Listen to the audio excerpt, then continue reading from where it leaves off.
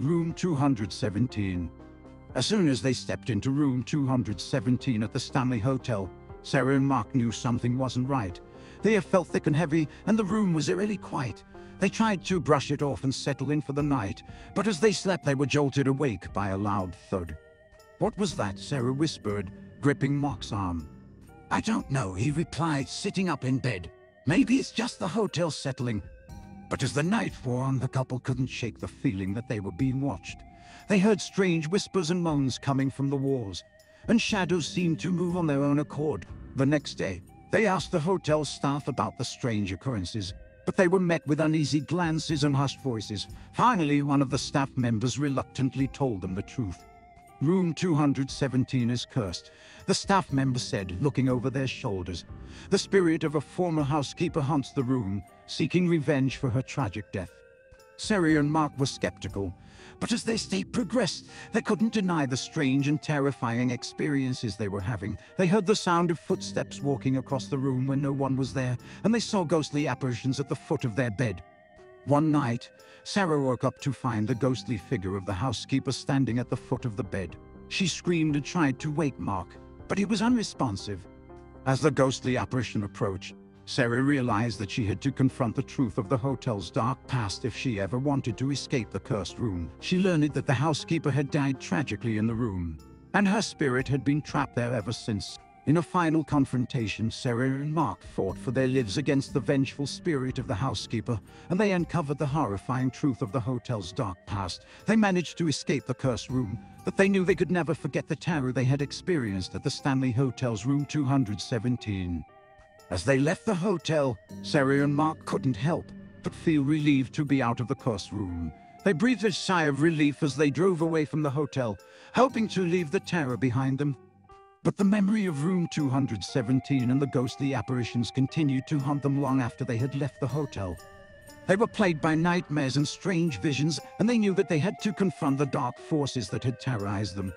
They returned to the hotel with a newfound determination to uncover the truth of the hotel's dark past. They sought out the hotel's historian, who revealed to them that the Stanley Hotel had a long and terrifying history of paranormal activity. As they delved deeper into the hotel's past, they discovered a shocking truth. The Stanley Hotel had been built on an ancient burial ground, and the spirits of the dead had never truly left. Sarah and Mark knew that they had to take action to put the spirits to rest. With the help of the hotel staff, they conducted a series of cleansing rituals, hoping to rid the hotel of the dark forces that had plagued it for so long. In a final showdown, Sarah and Mark faced the vengeful spirit of the housekeeper once again, but this time they were armed with the knowledge and tools to defeat her. With a mixture of bravery and determination, they banished the spirit back to the other side. As they left the hotel for the final time, Sarah and Mark felt a sense of peace wash over them. They knew that the dark forces that had once haunted the Stanley Hotel had been vanquished, and they were grateful for the chance to put the spirits to rest. But as they drove away, they couldn't help but wonder if there were other haunted places in the world, and if they too would need their help one day. They knew that they would never forget the terror they had experienced at the Stanley Hotel, and that they would always be ready to face whatever darkness lay ahead. The children of the Stanley. The Johnson family had been looking forward to their vacation at the Stanley Hotel for months. They wanted a relaxing getaway, away from the hustle and bustle of everyday life. But as they checked into their room, they knew that something wasn't quite right. The air felt heavy and thick, and they couldn't shake the feeling that they were being watched. As the night wore on, they heard strange noises coming from the hallway outside their room, and the sound of children's laughter echoed through the halls. The next day, the family went to explore the hotel, but they couldn't shake the feeling of unease that had settled over them as they passed by the grand staircase. They saw the ghostly apparition of children running and playing, but they disappeared as soon as they caught sight of them. As the days went by, the family became increasingly terrorized by the ghostly spirits of the children who had died in a tragic fire many years ago.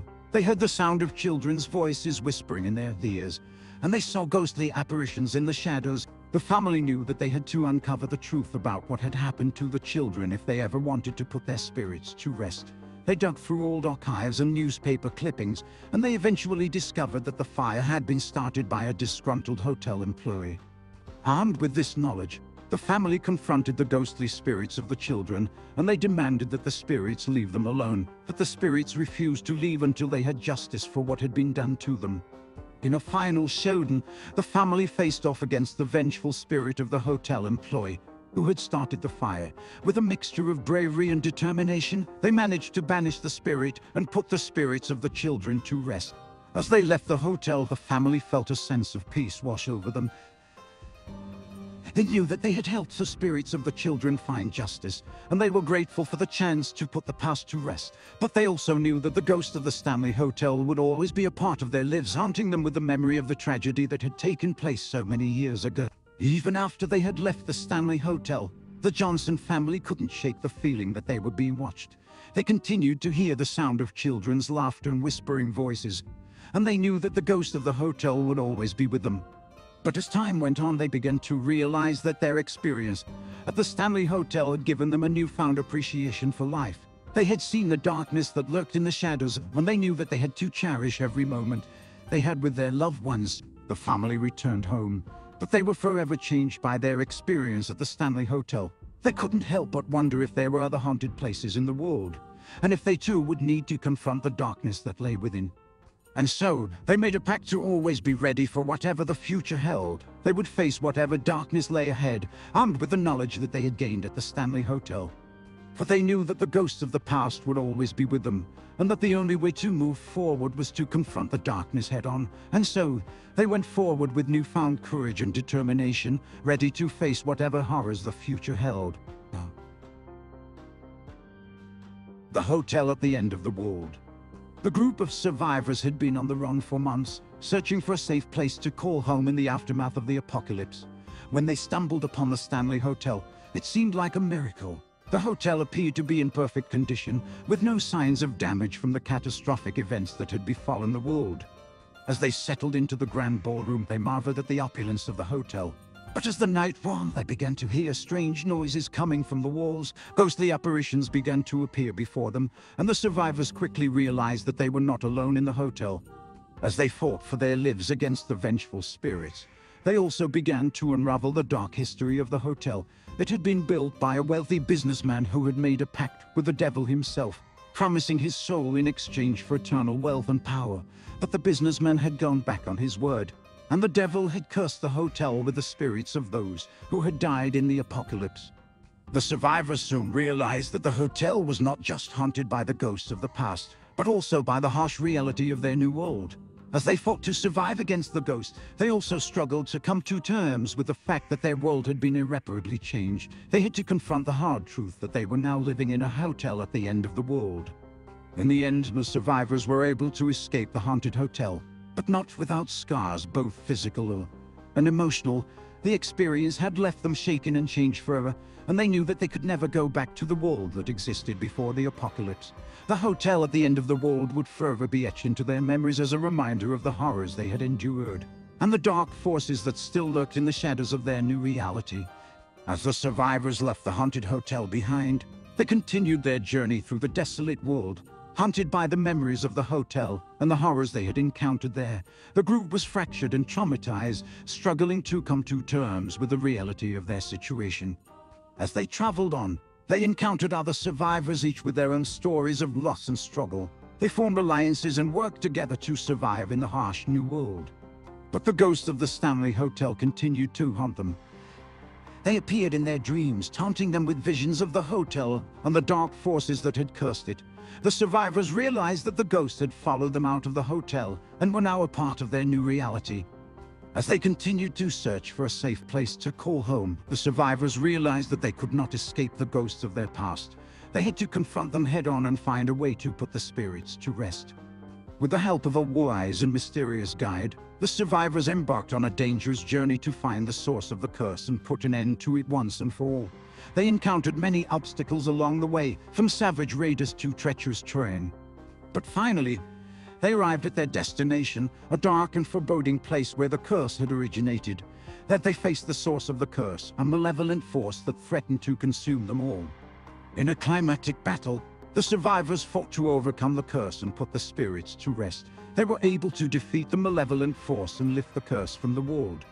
As they emerged from the darkness, The survivors realized that they had found not just a safe place to call home, but also a new sense of purpose and strength. They knew that they could face any challenge, no matter how terrifying, as long as they had each other and the memory of what they had overcome at the haunted hotel at the end of the world. The music room. Jake had been struggling with writer's block for months.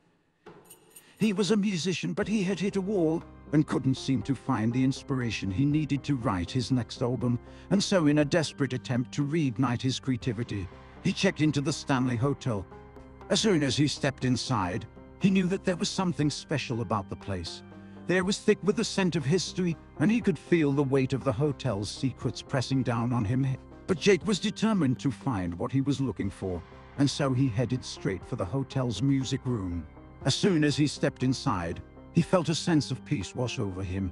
The room was filled with instruments of all kinds, and he knew that he had found the place where he would find his inspiration. But as he began to play, he realized that there was something strange about the melodies that he was hearing. They were haunting and ethereal, and they seemed to be coming from beyond the grave. As the days wore on, Jake became increasingly obsessed with the music room. He would spend hours playing, trying to capture the strange melodies that seemed to be calling out to him. But the more time he spent in the music room, the more he began to feel like he was losing his grip on reality. He would see ghostly apparitions in the shadows, and he could feel a dark presence lurking just out of sight. One night, as he was playing, he saw a ghostly figure appear in front of him. It was a woman, and she was playing a violin with a skill that was beyond anything Jake had ever seen. But as he watched, he realized that the woman was not playing for him. She was playing for someone else, and as the music swelled and filled the room, Jake felt a sense of terror wash over him. He knew that he had stumbled onto something dark and dangerous, and he knew that he needed to get out of the music room as quickly as possible. But as he tried to leave, he found that he was trapped. The door had become locked, and he could feel the presence of the dark force growing stronger with every passing moment. In a final showdown, he confronted the dark force that had taken over the music room. With a mixture of bravery and determination, he managed to banish the force and escape the room. As he left the Stanley Hotel, Jake knew that he had found the inspiration he had been searching for. But he also knew that he had uncovered something far more terrifying than he could have ever imagined. And so, he left the hotel, ready to face whatever dark forces lay ahead. But even after leaving the Stanley Hotel, Jake could not escape the haunting melodies that had plagued him in the music room. They followed him everywhere he went, whispering in his ear and calling out to him in the darkness of night. At first, he tried to ignore them, hoping that they would eventually fade away. But the melodies only grew louder and more persistent, until he could no longer distinguish them from the sounds of the outside world. Driven to the brink of insanity, Jake decided to seek out the help of a renowned psychic who specialized in dealing with malevolent spirits. Together they delved deep into the mystery of the music room, uncovering a dark and twisted history that had been hidden for centuries. As it turned out, the music room had once belonged to a talented violinist named Isabella, who had been brutally murdered by her jealous husband after he caught her playing for another man. Her spirit had been trapped in the room ever since, playing the haunting melodies that had tormented Jake. But with the help of the psychic, Jake was able to free Isabella's spirit from the music room and send her on to the afterlife. The haunting melodies finally faded away, leaving Jake with a newfound sense of peace and a renewed passion for music. He left the Stanley Hotel, vowing never to return, but the memory of his experience in the music room stayed with him for the rest of his life, reminding him that even the most beautiful music can hide a dark and terrifying past.